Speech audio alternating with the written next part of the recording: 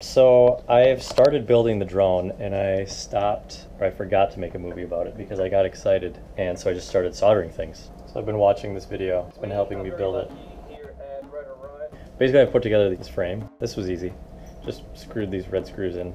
Then I soldered and prepared this red called a PDB.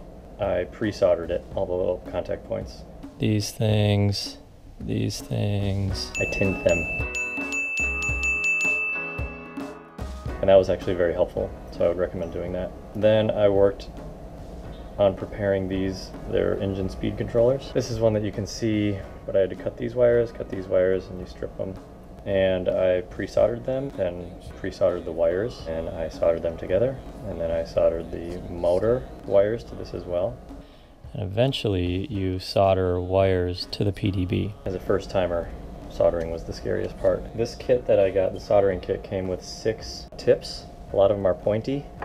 I tried a lot of them. A lot of them didn't work. The one that I did find to work the best is this one. It looks sort of like a flathead screwdriver. You can see it's a switch for the soldering. This here controls the temperature. You can see that's the temperature that it's actually set for. You rotate this dial to make it go up or down. When the light comes on, it means it's ready. Another new skill I had to learn while making this drone was heat shrinking things. This is one of the motors, engine speed controllers. I'm gonna put heat shrink over this. You take this, you put these things through here. So this is the hot air gun. And this controls the temperature, and this controls the speed of the air. Take this thing and go like this. And it shrinks. It's shrinking it around the electronics. So I'm putting this last motor on, screwing it to the bottom there.